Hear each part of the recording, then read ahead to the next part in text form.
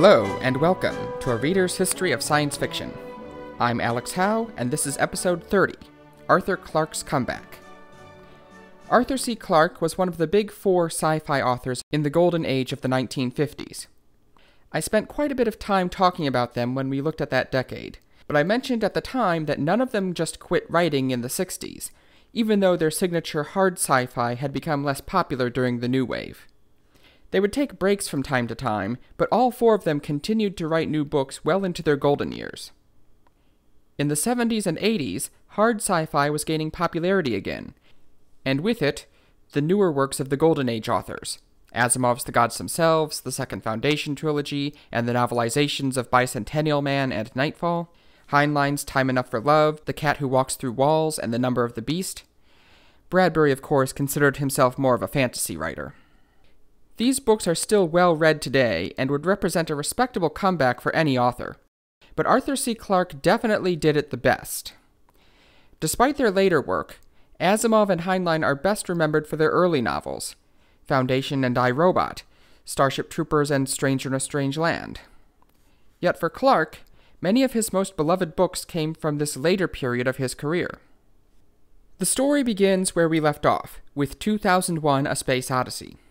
Arguably Clarke's most famous book, it was released in 1968, at the height of the New Wave, and while the book was fairly rigorous, and actually the movie was too, it came out alongside a movie that was very much New Wave in style. Whichever way you slice it, 2001: A Space Odyssey was a big hit, and Clarke was more popular than ever. As evidence, not too long afterwards, he was offered a 3-book publishing deal, which was unheard of for a sci-fi writer at the time. The first book of that deal eventually became another of his big hits, Rendezvous with Rama, and while I can't find a source for it, the other two were presumably Imperial Earth and the Fountains of Paradise. Rendezvous with Rama is perhaps the defining example of the alien artifact trope, sometimes flippantly referred to as a BDO for Big Dumb Object. A BDO is a mysterious alien object, usually a megastructure of some sort, that is found in space and explored by humans. It's dumb in the sense of being non-communicative, unresponsive, or at least its communication is inscrutable and not really understood by the humans. As often as not, it's simply derelict. Rama isn't the first example. Ringworld certainly qualifies. For that matter, so does the Jupiter/Saturn monolith in 2001. But Rama is the kind of thing a lot of people think of for a BDO. More on that trope in general in the next episode. The story goes that in the early 22nd century, a strange object is spotted entering the solar system on an interstellar trajectory. It's named Rama because it's initially mistaken for an asteroid and named after a Hindu god. But it's soon clear that it's something stranger. It's a perfect cylinder, for one. It's huge, 50 kilometers long by 20 wide. That is 30 miles by 12 miles. It rotates once every 4 minutes, fast enough to produce artificial gravity on its interior walls. And it's moving blisteringly fast, nearly 300 kilometers per second, faster than the vast majority of stars in our neighborhood move relative to each other. In fact, it's so fast that only one ship is able to reach it before it leaves the solar system, and even that only by a bucket brigade of refueling that leaves 3 other ships stranded waiting for resupply from Earth. That ship is the Endeavour, under Commander Bill Norton. The Endeavour reaches Rama, but with only 3 weeks to spare before it flies too close to the sun and they have to back off, placing their exploration on a strict time limit. They finally get to Rama, and inside the cylindrical shell, they find a bizarre place. An environment with artificial gravity and a breathable atmosphere, a miniature sea around its equator, and dotted with structures that look like whole cities. The interior surface is nearly as large as Rhode Island, after all. All of it in deep freeze, but thawing out as it nears the sun. The creators of Rama were of course called the Ramans, which has nothing to do with ramen noodles or the flying spaghetti monster. It's a Hindu god, remember? However, they are strangely absent.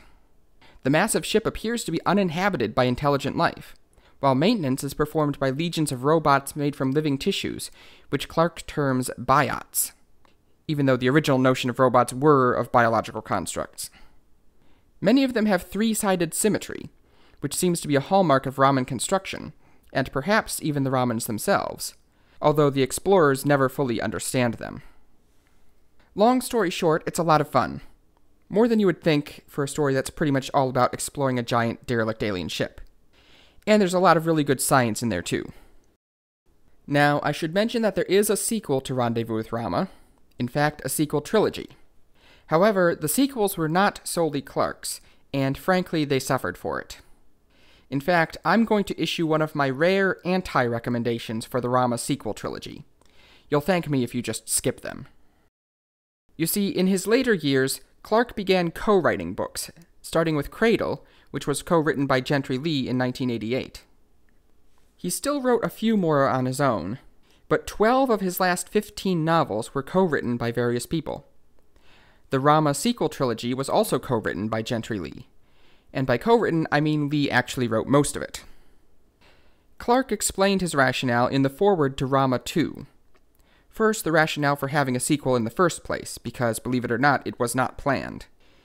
In the foreword, he writes, quote, 15 years earlier, the very last sentence of Rendezvous with Rama had read, "The Ramans do everything in threes." Now, those words were a last-minute afterthought when I was doing the final revision. I had not, cross my heart, any idea of a sequel in mind.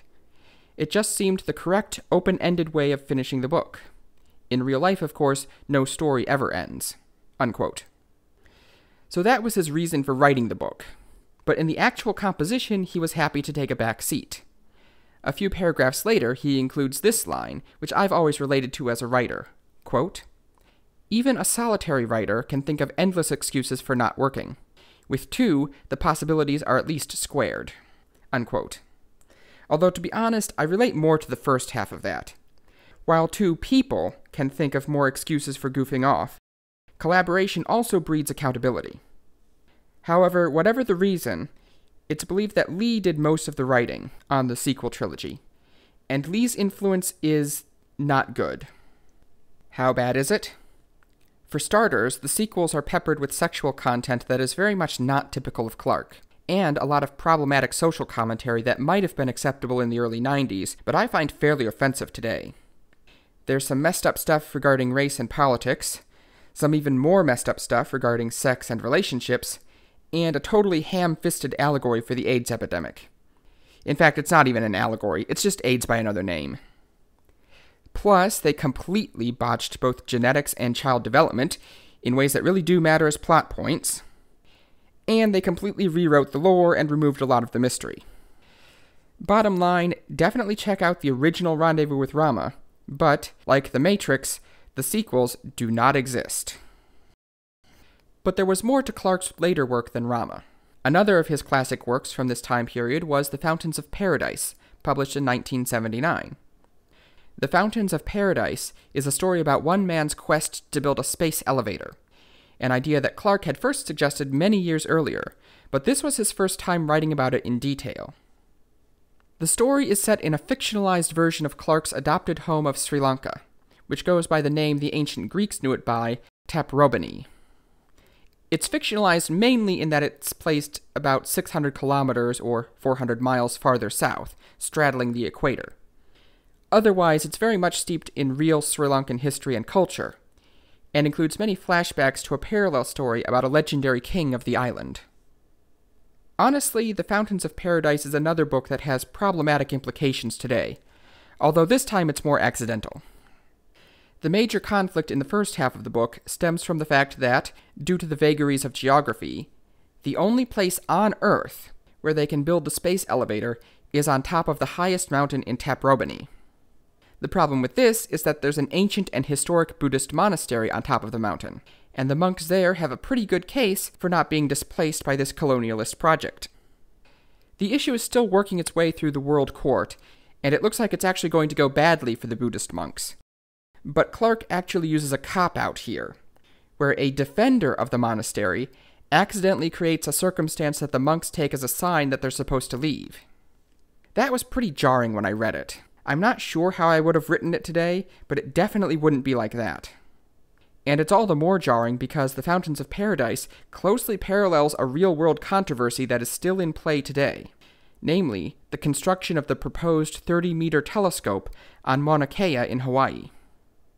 Here again, we have a major construction project, one of great scientific importance, where there has been significant political investment, but it's on top of a mountain that is considered sacred by the native population. And many astronomers would argue that there's no other place on American soil that would be worth the cost to build it, although your mileage may vary. My personal opinion is that it's a lot more important to make sure that it's built in the Northern Hemisphere. And now I'm over my politics quota for the episode. Now, if we're talking about Arthur Clarke's later work, we have to talk about the Space Odyssey sequels. These were mostly pretty good in my opinion, the largest drawback being the titles. Clarke apparently thought the naming scheme he had going was so good that he gave them the terribly unoriginal names of 2010 Odyssey 2, 2061 Odyssey 3, and 3001 The Final Odyssey. Incidentally, 2010 did get its own movie. I've mentioned before that 3001 was the last book Clarke wrote solo in 1997, although he kept producing notable co-written titles after that. The interesting thing about the Space Odyssey series is that none of the books are direct sequels of each other. They're close, but they don't exactly take place in the same fictional universe. Clarke referred to this as variations on a theme. The earlier books have always stayed in print in their original forms, but in the later ones, he retconned the backstory far more than most writers would dare, and embraced the changes he was making to the continuity. Which, I suppose, is the same thing I just criticized him and Lee for doing in the Rama sequels, but the Space Odyssey books do it a lot better. For starters, Clarke moved the sequels from Saturn back to Kubrick's Jupiter, in large part so he could explore the speculative life developing in Jupiter's atmosphere and under the ice of Europa. There are other changes too. Dave Bowman morphs from the mystical star-child being to something more like a digital construct acting as a projection of the monoliths. An epilogue to 2010 entitled 20,001 is completely hand-waved away, and the plot points suggested by the epilogue to 2061 are heavily reworked. In the last book, the entire timeline is vaguely shifted forward a couple decades to conform better to real-world developments up to 1997. And most unusually, the monoliths are rewritten from being wormhole gates with supernatural powers to giant computers that can be damaged and hacked and are suddenly subject to the light speed limit for communication. In other words, the story gets more down to earth by the end, no pun intended. I wouldn't say all of the changes are good, but they work on the whole.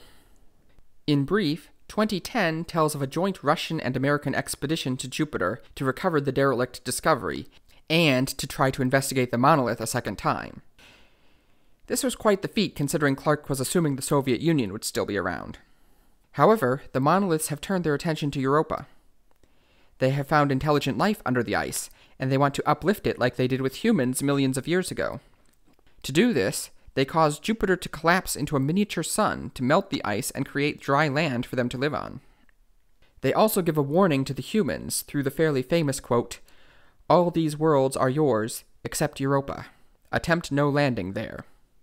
The movie, taking a slightly more political bent, added the line, "Use them together, use them in peace." The choice of 2061 for the third book was a very deliberate one.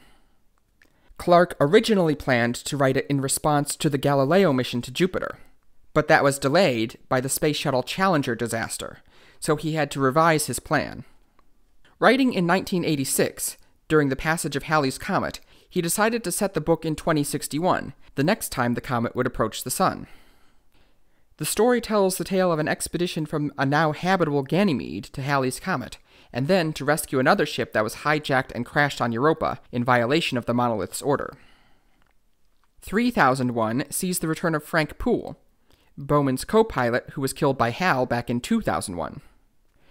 1,000 years later, his body is found floating near Neptune, and because he was flash-frozen in the vacuum of space, their future medical technology is able to revive him. Much of the story takes place inside a giant tower of a space elevator. However, the main conflict comes when the monolith receives orders from up the chain, orders that are 1,000 years out of date, that the humans are too dangerous to let live.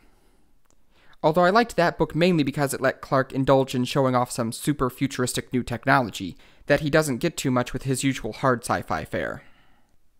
Those are all of Clarke's really famous books from his later years, but there's one more that deserves a mention, The Songs of Distant Earth, which Clarke said was his favorite of all his books. The Songs of Distant Earth was originally a novelette published in If magazine in 1958, but he updated it and expanded it into a novel in 1986, something he also did with The Light of Other Days in 2000, co-writing with Stephen Baxter, but this one was a solo work. In the universe of The Songs of Distant Earth, sometime around the year 3600, Earth was destroyed. Clarke envisions a solution to the solar neutrino problem, unsolved at the time of writing, that the sun was out of balance and would eventually go nova, destroying the solar system. Today, of course, we know that the missing neutrinos simply change into a different type that's harder to detect. The planet Thalassa is an ocean world housing a human colony, established long ago by an embryo-carrying seed ship. The Thalassans are an idyllic, but also somewhat idle people, where polyamory is the norm, war and religion are virtually unknown, and there is a civilization-wide tendency to procrastination.